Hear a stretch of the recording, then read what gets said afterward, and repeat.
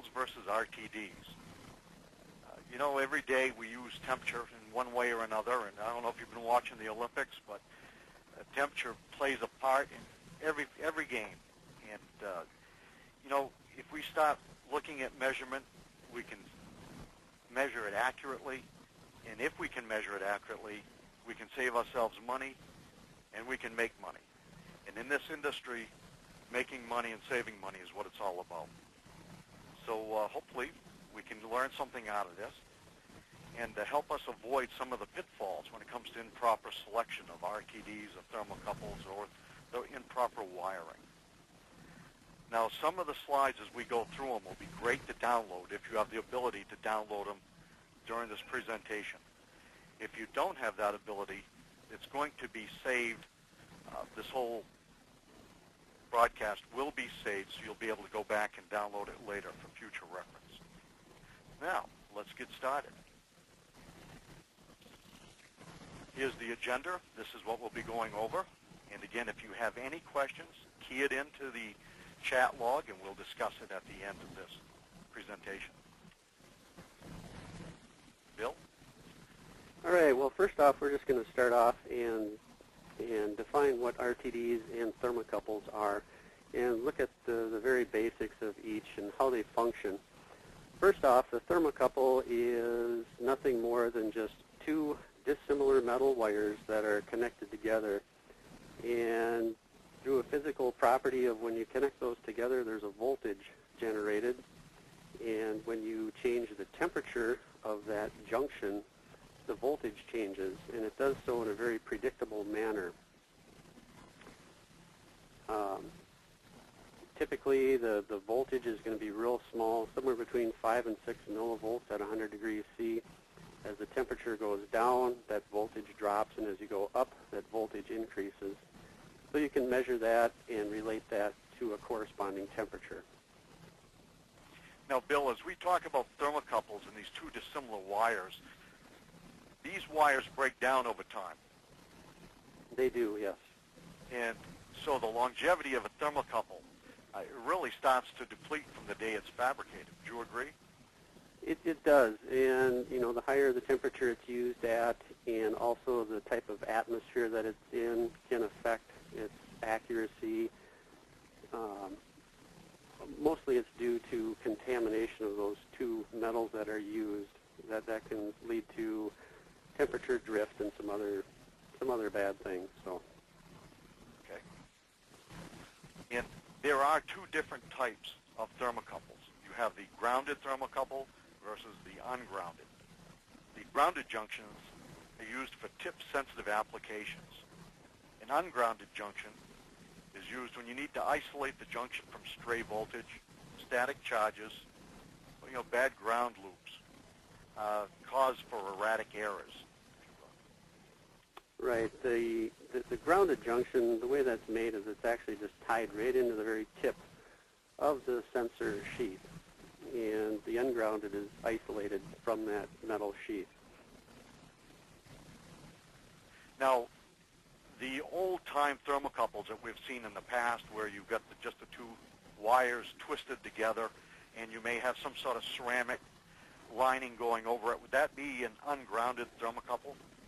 Well, it would depend on what kind of thermal well you put it in. If you dropped it into just a protection tube and the junction hit the bottom, it would be grounded. So it depends on the protection tube more than the wiring itself. Yeah, if it's just grounded to the tube that's protecting it, then it's a grounded junction. Very good. Some of the more common Go right ahead. Some of the more common types of thermocouples. We've got the type T, J, E, and K, and those are the ones that you'll see the most of. They can be identified by the lead wire colors, and you can see where we've got type T is red and blue and so forth. The negative lead is always red. And some of the other less common types that are used at high temperatures would be the RSB, which are platinum rhodium wires. And for extremely high temperatures, tungsten and tungsten rhenium are the two conductors. Each of these has its own temperature characteristics, temperature versus voltage characteristics, and they're all designed to operate in various applications. For example, a type J thermocouple, if you use that in an oxidizing atmosphere at high temperatures, the iron conductor, of course, is going to rust real fast and it's going to drift, and you're not going to get a very good temperature reading. And a little field note here, if you're out digging around in an old thermocouple somewhere and you're trying to figure out what it is, go right back to this wire covering. That's going to be the telltale of what you have in your application. And an interesting note here is if your thermocouple is a type T thermocouple, the sensor itself, that needs to be type T thermocouple wire all the way back. Another downfall with thermocouples, that can be an expensive run of wire. Mm-hmm.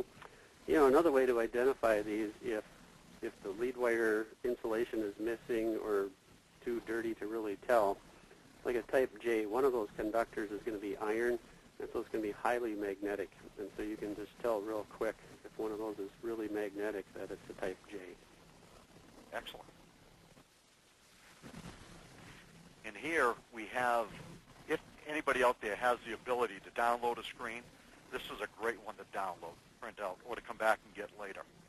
It basically shows you with a thermocouple, the different thermocouples and what ranges they cover. A very important chart when it comes to selecting the proper thermocouple.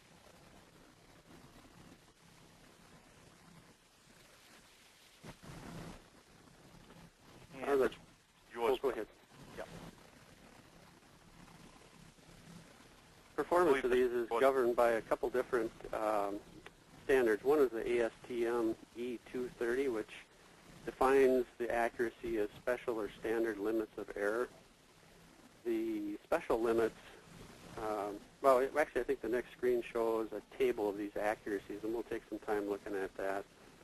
Typically, performance is defined by, the standard and then also how the thermocouple is constructed.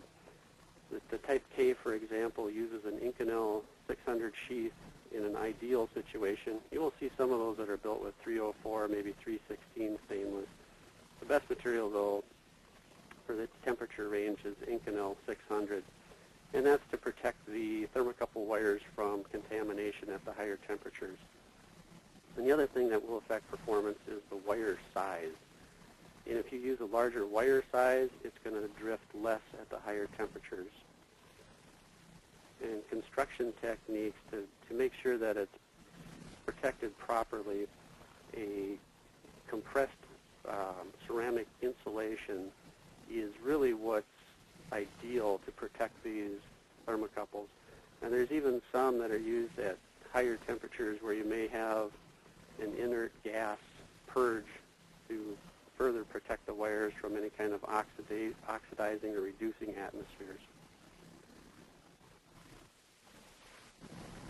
Bill, this particular screen shows us accuracy levels, and another screen that could be downloaded for future reference by those observing this. But my question, I guess, comes from if you have a solid wired thermocouple, should you run solid wire, for instance, a 20-gauge thermocouple, solid?